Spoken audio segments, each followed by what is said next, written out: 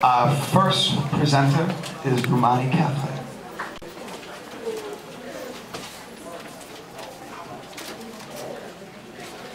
Hello, thank you all for coming here today. For the last few weeks, we in the ETA have been focusing on our reverse engineering project. In this project, each person chose an object with at least 5 parts to take apart and rebuild on the computer.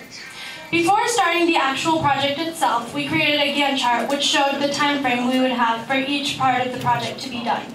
After choosing the object, we wrote a technical writing piece for English about what elements and principles of design were incorporated in each part. Then we created a timeline in history showing how the object changed over the years and what world events were going on at the same time. In biology, we explained how our body uses the object and how all the different body systems assist in doing that. At the same time, we took the physical object, sketched and figured out the dimensions for it, and then built it on Inventor using the knowledge we've acquired over the year. Every part was recreated and then assembled to look like the real thing.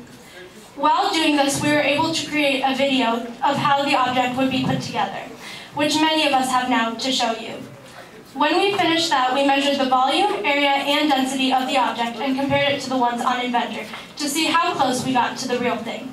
Finally, we were able to put it all together onto a display board, which we designed and then wrote about the elements and principles of design that were in our display. I hope that as you go around and look at the displays that you will see all of the time and hard work every student has put into making this event a success. Thank you.